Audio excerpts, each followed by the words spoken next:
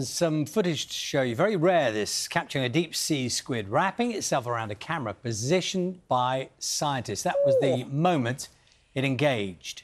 Looks like it's going in for a cuddle. No, the squid is in full attack mode, using its pair of headlights that are attached to the arm. That then dazzles the prey before catching it in what's affectionately known as a death embrace. It did, though, release its prey and move away, presumably realising it was something that couldn't be eaten. Off it goes.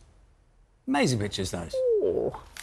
But they weren't expecting that, were they? Rare footage has captured a deep-sea squid wrapping itself around a camera positioned by scientists. Extraordinary images, these. Look at that.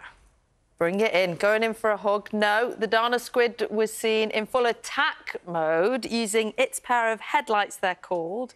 So they're attached to the arms. They dazzle the prey before catching it in what's affectionately known as a death embrace. But then, look, off it pops. Nothing fun to eat there, I'm afraid. Just felt a bit disappointed, do you think?